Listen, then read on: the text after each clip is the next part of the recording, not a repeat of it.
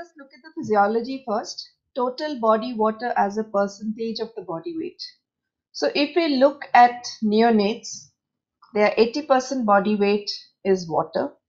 And this comes down to the adult percentage by around 18 years of age. And in that also, females have a lower percentage of body water, of body weight as water, and males have slightly higher. And the more the person is fat, the lower the percentage of water is there in the body.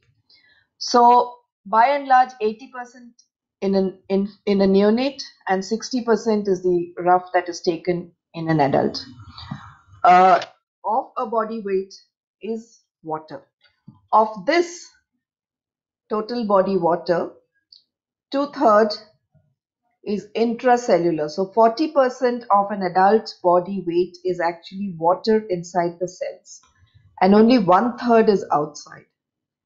Again, so this is 20%. So in this 20%, 15% is in extravascular compartment and only 5% is in your blood vessels. So when we are trying to manipulate a patient's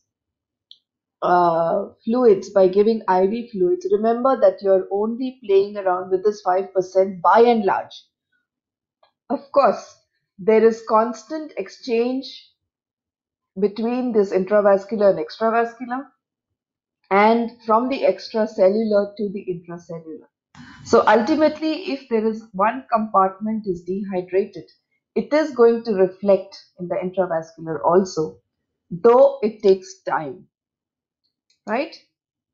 The same thing represented in a different way. So the extracellular is only 20%, of which plasma is around 4.3%, and interstitial fluid is around 15%. Intracellular water is across something known as the cell membrane is the intracellular water, and beyond that we have minerals, proteins, glycogen and fat. Now something very important is written right across here, and you must remember this when you are giving intravenous fluids. If you were to give colloids, it will distribute only here in the plasma. If you were to give in 0.9% saline or ringer lactate, what we classically call crystalloids, it will go up to the extracellular compartment. Whereas if you were to give dextrose or dextrose saline, it will distribute right across because the cells need dextrose and they are going to use it up. Right? So there are two reasons why you never use 5% dextrose or any dextrose containing fluid for resuscitation, because number one, it doesn't stay within the compartment that you want to be replenished, and number two, it causes hyperglycemia. Right? Again, a very important slide. Our extracellular fluid is rich in sodium and chloride. Our intracellular fluid is rich in potassium, phosphorus, and of course magnesium comes with them. It's not shown here. So this is also very important, and because of this, we will know something known as refeeding syndrome and the electrolyte imbalances associated with this, right? Okay, so we come to a very nice article, the National Clinical Guidelines from the UK. This is way back in 2015 or so. They came up with a big document known as intravenous fluid therapy.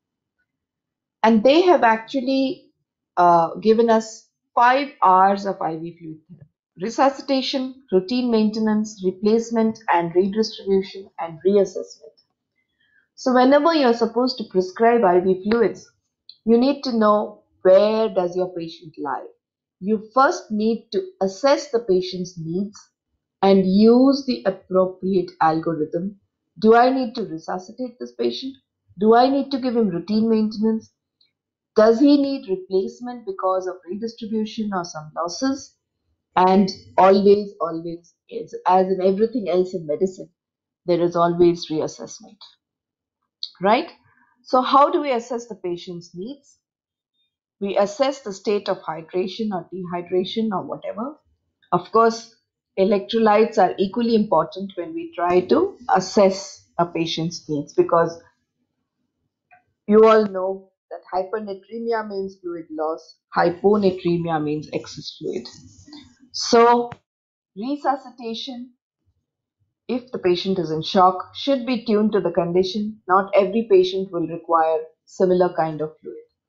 However, we'll come back to resuscitation later. Let us first talk about the routine maintenance. Now, routine maintenance depends on a lot of factors. So, what are the factors that decide my choice of volume of routine maintenance, or sorry, the choice and the volume of routine maintenance? So, can I hear some opinions from some of you? How Sorry do you to decide? How do I choose what fluid to give? How do I decide what volume to give? I'm talking about routine maintenance. I'm not talking about resuscitation fluids. At least one or two points? That depends on expose patient age, containing Um, fluid his hydration status. because No, no, I'm nutrition talking about also. maintenance fluids. Maintenance fluids. Patients. So we have uh, assessed. ma'am, Yes. ma'am, we give maintenance fluid according to the 4 to 1 formula, as well as we consider the weight of the patient and the Mhm. state of hydration, along with the state of acidosis or alkalosis present in the patient. Anything else? Blood sugar So levels, electrolyte levels. Creatinine. electrolyte levels, very important. So age is important. If it's a child, you'll give different amount of fluids. If it's an adult, you'll give different amount of fluids. The weight of the patient, the losses that are ongoing. If you know that this patient has a pancreatic fistula, you're going to give different kind of fluids as against a patient who has maybe upper GI pathology and he's on a Rein's tube which is continuously draining out. So the losses are important. The temperature of the patient, the underlying disease state, whether he has got cardiac involvement or renal involvement, and whether you need to add nutrition or electrolytes. Yes or no? All these are important?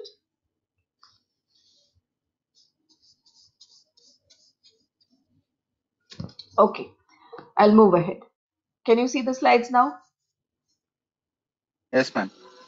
Yes, yes. Right. So, age, gender, and weight. Now, we know that children are very different. They have higher body water, they have larger body surface area for the given weight. They have no glycogen store, so we need to give glucose. The margin of error is less. So, we'll discuss a little bit about children, but I can't tell you everything about maintenance IV fluids in children. For an adult, normally we say 25 to 30 ml per kg per day of water. So approximately around 2 liters of fluid is what all of us require. We need to give some potassium, some sodium, some chloride, around 1 millimole per kg per day. And the minimum glucose, if you would like to prevent catabolism of your proteins, that the amount of glucose you should give is 5 grams per hour.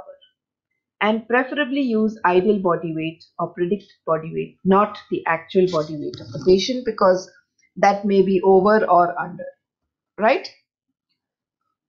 We will not talk much more about that part. Gender, usually not very different. We come to losses. Now, a very important concept here is, are the losses intracellular from the intracellular fluid compartment or is it the extracellular fluid compartment? I know that this is a very artificial division, but why is it important? Usually, when we say intracellular, it is loss of free water. So, insensible losses, renal losses, the hallmark is hypernatremia. And we need to replace with free water, which means something that does not contain sodium, does not contain chloride, something like a dextrose. Or if you can use the gut, you can just give plain water. And there are formulae, as you will learn in the course of these uh, 01 course, that there are formulae to understand what is the free water deficit. But nothing should be unmonitored. You have decided to give 2 liters, but you should check the electrolytes and decide how soon your sodium is falling. Similarly, isotonic losses like blood, vomiting, diarrhea, burns, extrafoliative dermatitis, and distributional losses are all considered to be extracellular fluid loss, compartment loss. Ultimately, intravascular will get depleted and intracellular compartment will also get depleted. But the first choice in such patients is isotonic salt solutions, right? Now, a very important diagram, again, it was in this very article, very important for GI surgeons, is what water is lost, what kind of electrolyte is lost, depending on the site of the loss. So if it is upper GI, then obviously we are going to lose different kind of things. See, vomiting, nasogastric, the fluid loss, you will not be able to see this. If you see this article, it's very easily available in the UK intravenous fluid therapy. You will easily come to know what we are losing. Biliary drain loss will be different, pancreatic drain will be different, and obviously inappropriate urinary loss or ongoing blood loss or dehydration and hyperventilation and fever will be a pure water loss. So depending on what is lost, your maintenance fluids will be different and your electrolytes will guide you in that. So GI losses, drains, etc. If you have, we need to know what is being lost. You may even estimate the electrolytes in the drain loss. If it's a fistula or a stoma, we know that electrolyte rich fluid is lost, and more proximal the fistula, greater the loss. And replacement is guided by biochemical monitoring. Now, as far as temperature is concerned, we tend to forget that if the patient is having fever, 12% increase in the fluid requirement per degree temperature above 37 degrees occurs.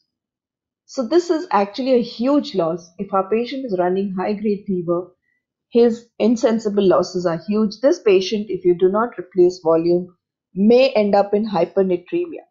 So actually one of the most important problems we face every day in our ICU are patients with pancreatitis, whether they are post-op or whether they are pre-op with drains, they would be having hypernatremia. The reason, number one, is this fever. Number two, drain losses. And if they are post-operative, they keep on having soakages, which we do not take into account. And invariably, their insensible losses are high, and these patients tend to become hypernatremic. Hypothermia, the reverse occurs. Environmental temperature also, we should increase the intake by around 30% for temperature above 31 degrees centigrade. So in our hospital is air conditioned, but think of other hospitals across India in the summer months, how much the patient would be losing just because of environmental increase in environmental temperature. Regarding underlying disease, of course, I'm sure you all know this, but what is important is this. Remember that there are non-specific metabolic response to serious illness. So what does the body do? The body tends to conserve fluid. There is increase in metabolism, there is protein catabolism, increase in cortisol, ADH, aldosterone, all lead to water and sodium retention. This is a very physiologically conserved response that whenever there is anything going wrong in the body, any serious illness, any injury, conserve water, conserve sodium. So as a result of that, we should realize that the patient may actually get waterlogged. He may be waterlogged inside his body. There is transcapillary leak of albumin, loss of intracellular potassium, and apart from this, we have effect of specific organ system dysfunction, drugs, effect of restricted food intake and malnutrition. So here is a huge table, what disease does what, but I'm sure most of you know that cardiac dysfunction, renal dysfunction, liver dysfunction, we need to restrict volume because they are not able to handle. What many of us do not realize that respiratory disease also can make patients vulnerable to fluid overload because of same SIDH mechanism. Whenever there is high respiratory rates, the swings in the intrathoracic pressure are interpreted in the atria as fluid deficits, and then there is conservation of water and sodium. So, acute illnesses, sepsis, dengue, we know there are increased fluid requirements. Pancreatitis, there is huge surge spacing. And ARDS, we know we should restrict fluids as that leads to earlier liberation from ventilation. What is the effect of starvation or malnutrition? This is again very important and tells us exactly how we get to refeeding syndrome. So, whenever you have starvation or malnutrition, the action of the sodium potassium pump, which is highly dependent on energy, decreases. So, sodium and water enter the cell, potassium, magnesium, calcium, phosphorus exit the cell. So, edema ensues, and all these electrolytes which have come out of the cell get excreted. Now, you give the patient energy. What happens? Insulin is released, sodium potassium pump gets activated, and all these electrolytes, whatever is lying in the extracellular compartment, is taken up by the cell. Sodium is excreted out of the cell. Now, as a result, there seems to be apparent fluid overload, and severe deficiency of these intracellular electrolytes occurs. They can be life-threatening unless we anticipate this and start supplementing early and keep checking the levels regularly. Patient can die of hypophosphatemia, hypokalemia, or have malignant arrhythmias due to these deficiencies. So do not take this lightly. It can be life-threatening and it should be aggressively looked for and supplementation started as soon as you start feeding or simultaneously with feeding, or in fact you can start even before. Now lastly, the additional needs for nutrition or electrolyte correction is equally important. Parenteral nutrition, we are very skeptical about it. We absolutely avoid it unless patient cannot be fed in the next 5 days. Don't take it lightly. It does lead to excessive infections in patients. Hypernatremia means there is fluid deficit. We need to replace free water. Hyponatremia means water retention. We need to restrict fluid and use sodium containing fluid. Hypokalemia should not be ignored. Correct aggressively. Always look for magnesium deficiency.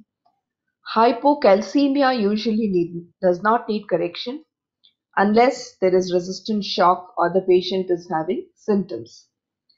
Hypophosphatemia, we know that now at least an IV preparation is available.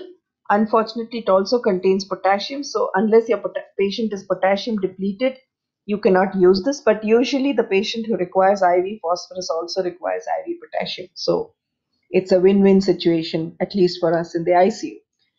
As far as your ABG values and, disbelieving that the ABG gives us wrong reports of potassium, I think that practice should stop, because if nothing, ABG will give you a trend and it will by and large be correct, and you should not ignore potassium values that come in the ABG.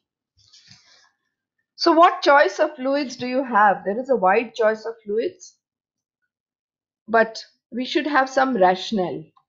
So here is a table that I have put up. I'm sure this is available in most textbooks, especially of anesthesia. So 0.9% saline is actually hardly normal, as most of my colleagues would say. It's called normal saline, but it's really not normal because it has huge amounts of sodium. But more than the sodium, it has huge amounts of chloride and contains nothing else. Hartmann's fluid or Ringer lactate, or whatever you'd like to call it, has lesser chloride, almost similar potassium, a little less of course, some potassium, calcium, etc., etc. And plasma light is now considered to be the wonder fluid, the balanced fluid, which has the least chloride and is the most favorite among intensivists across the globe. Dextrose, 5% dextrose in water either with normal saline or with 0.5% saline, um, 0.45, sorry, would obviously contain some glucose. Now, we'll not talk about the other fluids because they are going to be covered in the next thing. But remember that these are all not innocuous. Especially look at this, the half TNS. It has quite a huge amount of osmolarity, right? So if you were to add some fluid, some potassium or something to this, obviously the osmolarity of the fluid is going to go up and you would be giving it through a peripheral vein. It's not the easiest. Now, let's come to the resuscitation phase. Till now, we were talking about the maintenance phase. We'll talk of the resuscitation phase. In this, fluid has to be infused fast. So, as I have explained, it should be glucose free and potassium free. Predominantly contains sodium and chloride. Choice is between saline, ringer lactate, and balanced solution. Recent literature favors the use of chloride restricted fluid. So, why? So here is a diagram which tells us what happens when you use, what does plasma contain? This is sodium, this is chloride, and these are the other agar-agar electrolytes, whereas saline is just sodium and chloride. And obviously, if you use this fluid, there'll be rise in sodium, rise in chloride, and fall in pH. Whereas if you use lactated ringers, sorry, the sodium, it says will fall, but actually it doesn't fall. It should be kind of maintained. Chloride would remain same, pH would remain same. So this is a good fluid. But remember, if your patient is hyperkalemic, you cannot start with this fluid. Plasma light is supposed to mimic plasma. See, this is plasma, this is plasma light. So it's supposed to be similar. Maintains all the three electrolytes. What happens if you use saline? It's considered hyperinflammatory, and so on and so forth.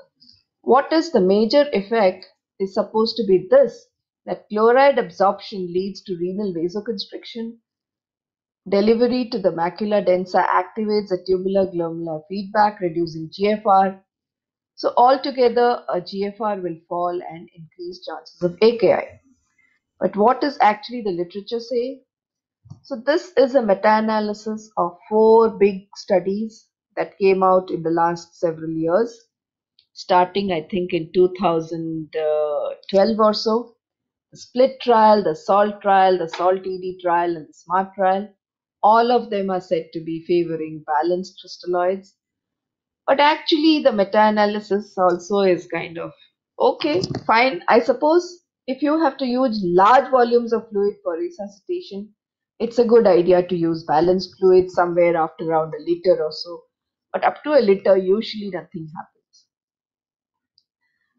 In the maintenance phase, glucose and all other electrolytes are required to be added, and routine maintenance fluids do not provide adequate calories. Mind you, should not be used for prolonged periods. We need to start enteral nutrition. What is replacement fluid? Replacement is when you're replacing any external losses, like you get a cholera patient, you're replacing the fluids that have been lost. It may be needed to add to the maintenance fluid. So the classic example is DKA, where you will calculate the losses plus maintenance for the deficit plus maintenance for the next, say, 48 hours or so, and then you will give that fluid over the next 48 hours. So remember that this is how you should plan replacement. You need to take into account stoma losses, high urine output, loose motions, burns, etc., etc. And it is mandatory to monitor electrolytes because that would tell you what composition of IV fluids to be given. What is redistribution? It means there is redistribution, internal losses, sepsis, postoperative state. We have a third spacing. Now, here comes a very important concept: extravascular lung water, abdominal hypertension. So, when you give fluids to a patient who has leaky capillaries, his lung capillaries tend to leak, and he ends up getting extravascular lung water, which will make him tachypnic and ultimately end up giving him ARDS. Similarly, his intra-abdominal contents tend to leak. He tends to develop intra-abdominal hypertension, and this can make life very miserable because then this will compromise the IVC, fall in venous return, it will push up the diaphragm, patient is going to find it difficult to breathe, and it will also compromise the renal vasculature and lead to oliguria and AKI. So it is a very difficult situation and one must always be aware of it. We have seen it often in patients with dengue or in patients with pancreatitis.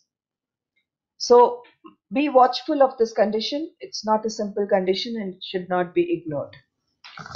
Cardiac, renal, or liver disease, there is often difficulty in handling excess fluid. So one should always be careful when we are giving big volumes of fluid to these patients. In fact, we should not give big volumes of fluid to these patients. So this is the algorithm that I'm talking about. Don't worry, I'm not going to go through all of it. So this is your assessment. You decide where your patient fits in. Does he require fluid resuscitation? If yes, you go down this path. If no, does he require routine maintenance or replacement and redistribution, or does he require anything else or just a reassessment? So each of the algorithms can be expanded, but I will not definitely go through them. There was one more. Yeah, this is what I wanted to show. So this is how the cycle goes on. You assess, you decide whether he needs resuscitation. If yes, you resuscitate and then reassess.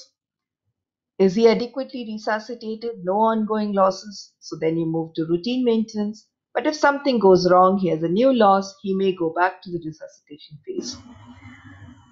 While in routine maintenance, it may happen that there was inadequate maintenance or there were ongoing losses. So you needed replacement or redistribution was there. And if not, maybe while he was on replacement or redistribution, you had adequate replacement, so you went back to routine maintenance and finally on to oral maintenance. So like this, the cycle goes on. It requires reassessment at all stages. And we'll just talk a few things about how to monitor patients on IV fluids. So anybody, what do you monitor when you are giving IV fluids? Someone wants to tell me something? Urine output, ma'am. Urine output, very good. Electrolytes. Electrolytes, yes. Anything else? If patient is in ICU, we IBC can monitor caliber. central venous pressure. Central venous pressure. Somebody said something else. ABG. Yeah, it'll tell you electrolytes, it'll tell you acidosis status. So there are simple tools. Simplest tool is what your nurse does, an intake output record. But it's actually, there are lots of debates. People say it should be thrown out of the window. Well, it's not so bad. Maybe you can keep a target of around 2, 300, 400 positive every day because we know that everybody has insensible losses. And when you tap a large amount of a pleural or ascitic fluid, it's not as if that had accumulated in one day. So you need not count that for replacement. Or maybe at least you count a small part of it. You may all laugh when you see this weight record for fluid therapy, but that is very important and it is absolutely mandatory in neonatal practice. Are there any neonatologists in the course? I saw some names. No. Okay. Nephrologists also believe in weighing patients to know how much of fluid they have removed after a dialysis and so on and so forth. So it is a very good uh, measure. It's just that it is difficult to do it, especially if the patient is not ambulatory. These are also very cheap alternatives to urine specific gravity. Urine and serum osmolarity can be done bedside, but we are just too lazy not to do it. But electrolytes are important, especially serum sodium levels are absolutely mandatory if you're giving IV fluids for any reason for prolonged periods. CVP has gone out of the window. Its values absolutely hopelessly inaccurate. The trend and response to a fluid bolus is more representative, and PA catheter is absolutely not required now. So we have a lot of dynamic indices in an ICU setting, echocardiography, passive leg raising, many others. What most of our residents would do, look at the ventricular chambers, look at the IVC, and see how it changes with respiration, and that will give you an idea of what the fluid status is. They call it kissing chambers if the ventricles are absolutely empty and the ventricles are touching each other when they contract. So that will give you an idea of the volume status. It's not very difficult. Nobody does very fancy measurements. It's just an eyeballing. If you actually want to do fancy measurements, then you need to do have some fancy gadgets as well. So it's not every day that you need to do it. Adverse effects: presence of edema, ascites, pleural effusion, electrolytes and blood gases, lung ultrasound. B lines indicate wet lungs, and as I said, intra-abdominal pressure. So, just a very small talk about pediatric patients. Fluid intake should be given per kg body weight. Glucose, they do not have glycogen stores, especially children below 5, so you always need to add glucose to the maintenance fluid requirements. They are more prone to develop hyponatremia if they are unnecessarily given large amounts of hypotonic fluid. Can you name some hypotonic fluids?